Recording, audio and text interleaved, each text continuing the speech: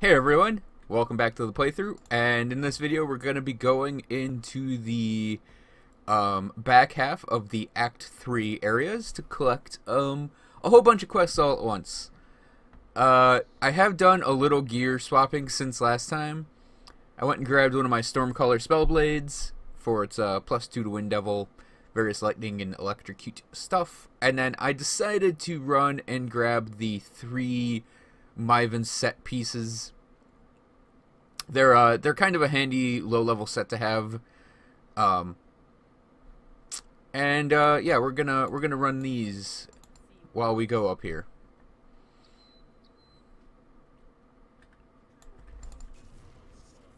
That's why I wanted to run them.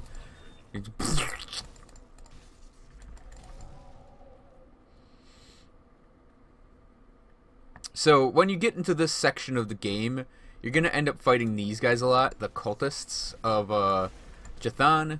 They're humans, so they're mostly susceptible to, you know, everything in the game, more or less. But they all, well, I shouldn't say all. A lot of them, probably most of them, now that I'm thinking about it, use some form of chaos damage. Which, I mean, there's one form of chaos damage. So they basically use chaos damage, is what I'm saying.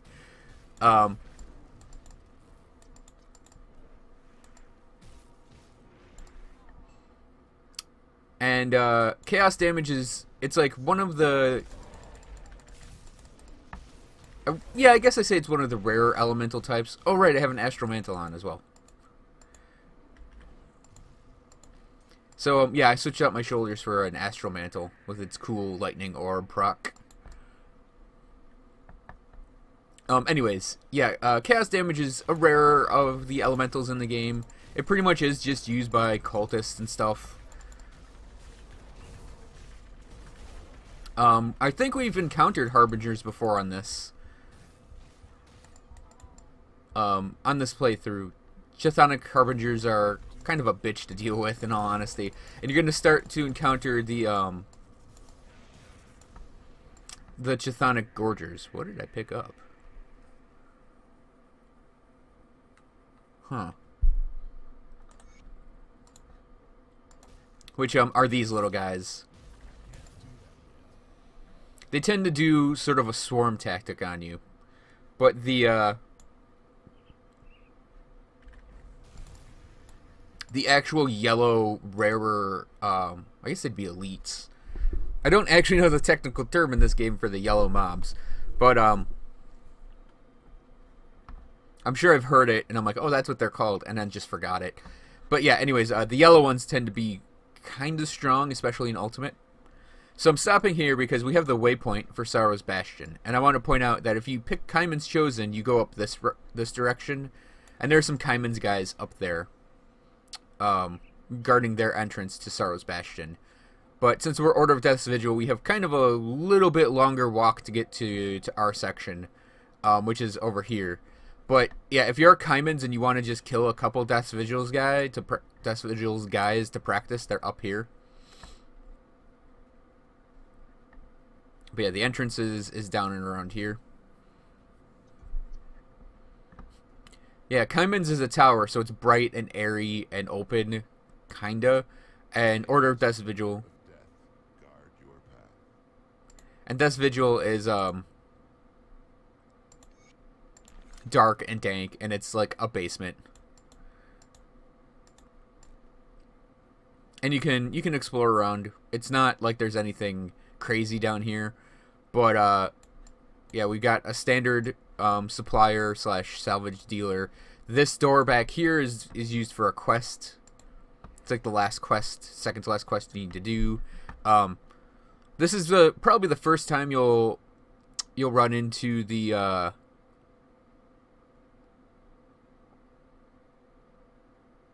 those might be good to carry around for a couple characters I have.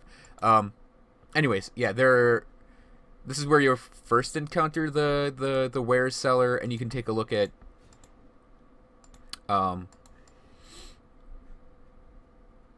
the stuff that the order sells you. And then back here, the Keeper of Tomes, you're actually going to get the second set of quests from, instead of the instead of Master Varuk here.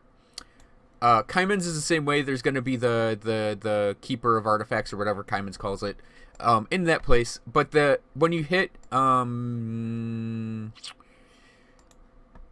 respected, you'll actually get a representative that is the seller in Homestead. So Homestead is kind of the place you go for Homestead faction stuff. Well, you could go. I would say it's a good base of operations, should you choose to use it as one. Because you can get to the Black Legion seller, the Homestead seller, and your chosen faction seller are all in Homestead. And you can talk to this guy. He'll tell you what's going on in the fields up here. So, what's going on in the fields up here, I can just say it out loud because I've done it so many damn times, is a war is going on. It's a three faction war happening up here. And the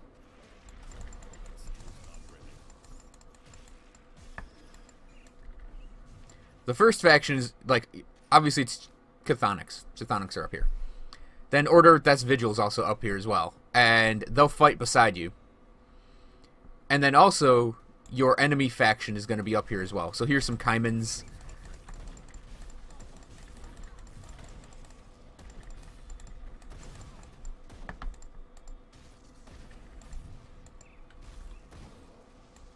So you got some there's always going to be a cluster of Kaimans or Order guys right there. And as you can see, like, we have those Kaimans guys are just killing, just absolutely wrecking these cultists up here. You know, when I say it's a three-faction war, I mean it. They will actually fight each other for just fight each other all around the place. So here you're gonna find a witch who is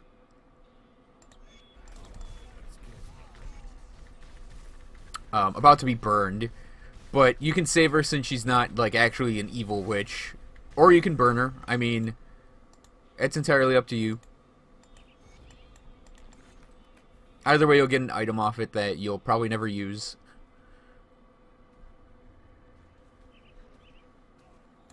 Oh, and technically there's a fourth faction up here in that there are spiders and manticores. But I wouldn't really consider that a real faction. In all honesty, it's beasts.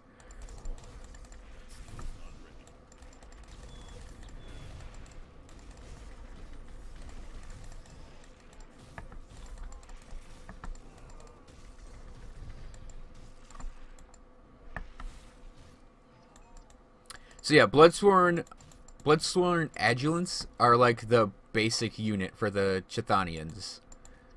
And then they actually have a lot of different types of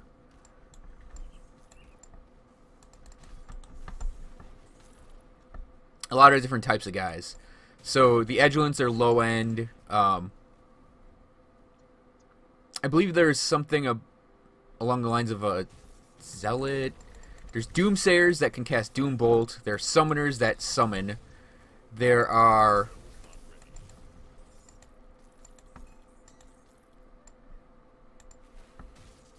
Void Callers, which are probably my least favorite. They summon these crystals.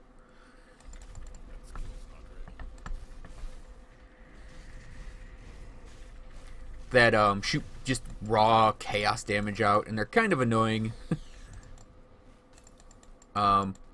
Let's see.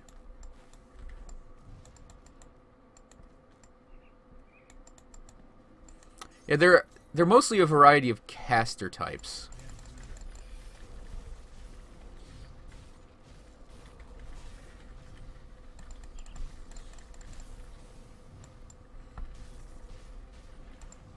I mean, there is one. I'm just running back into poison because I don't care. There is one combat guy, I think. That might be the Zealot I'm trying to think of.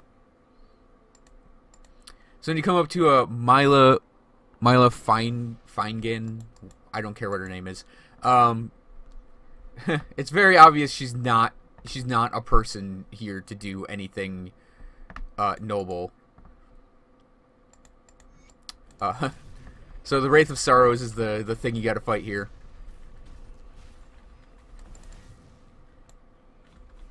Now, I've never had troubles fighting her. Even with a character that's kind of on the weekend like this, I've never really had trouble dealing with what she does. Some people do, some people don't. So she's mostly a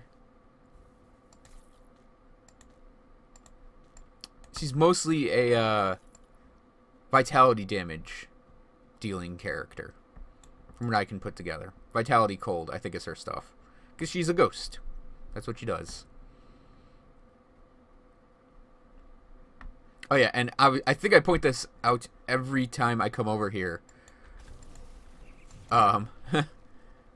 This is like my favorite like corpse in the game, because that's an outhouse, and the guy was killed by spiders while he was on the can.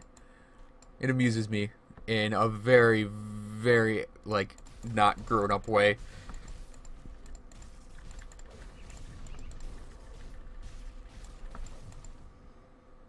These manticores are exactly like all the other manticores in the game. They're just colored different. Yeah, Bloodsworn Zealots. I was right.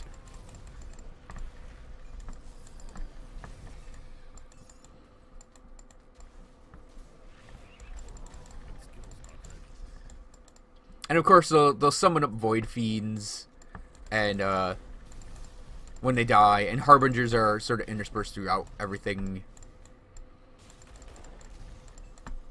I mean, it's your standard mix of cult crap.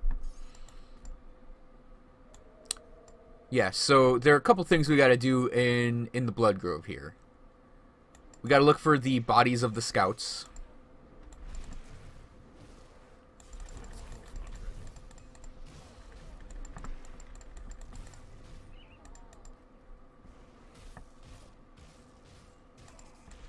We gotta look for the bodies of the scouts. We gotta find the remains.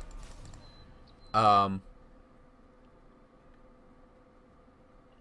remains of Malkadar, and we have to free the farmers. So 3 things that we can do real quick that aren't difficult to do at all.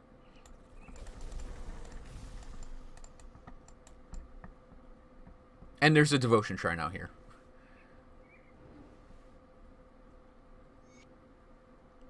So the prisoners are going to be in one of the cages out here, and it's going to be random. But you riftgate them back to Homestead. Oh look, the remains are right here. The remains are also going to be in a couple random spots, as are the bodies of the scouts.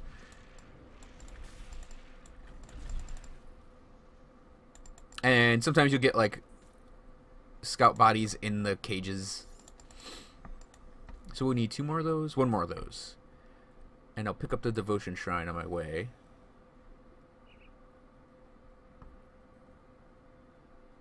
So there is a unique guy in here that I'm actually going to search around for, because he might give he gives people trouble. In all honesty, yeah, Bolivar the blood drinker, is it blood drinker? I don't remember. So yeah, Bolivar out here is he can be a pain to some people, but I moderately find him a pain. Oh, right, and then there's a rift. There is a Chthonic rift out here. So, like I said, okay, yeah, Gorgers, that's an example of getting hoarded by Gorgers. I don't know why, my finger slipped on the nullification there. So let's come up here and get these guys, come over here, get the Void Callers. Hey, oh, those are some Death Vigils guys. What a weird tree. I wonder if it's involved in something later.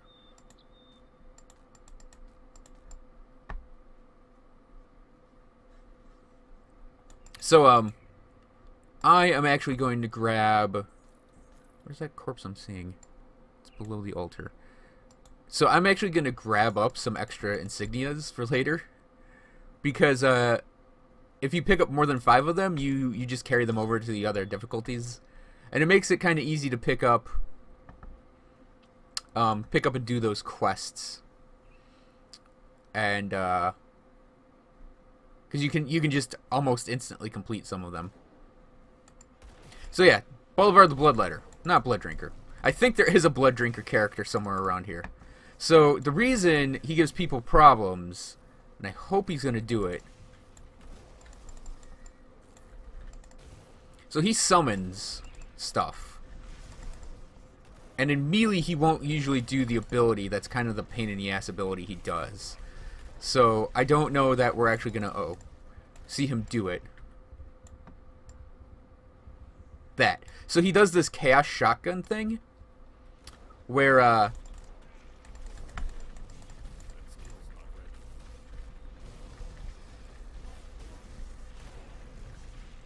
he does this Chaos Shotgun thing where he will throw out like rocks basically. And then when the rocks hit, you know, yeah, that, boom, and then they hit and they split apart like that. The nickname for that ability is the Chaos Shotgun. And it's called the Chaos Shotgun because you can get hit by multiple of those projectiles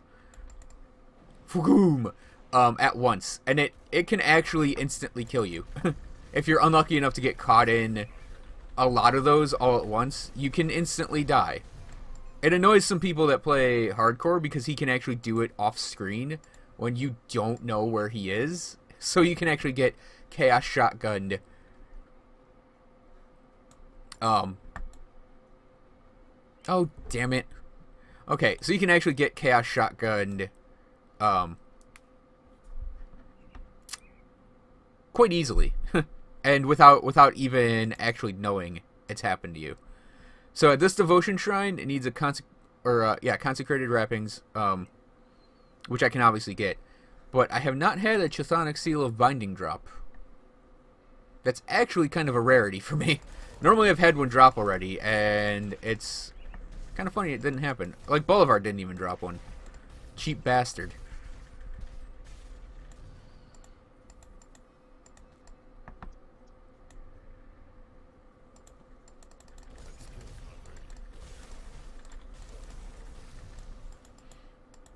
Okay, so I am going to head...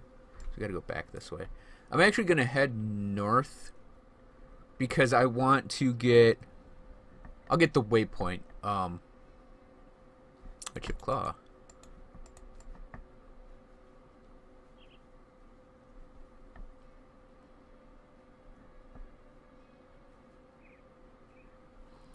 So the Bloodgroves Rift Gate,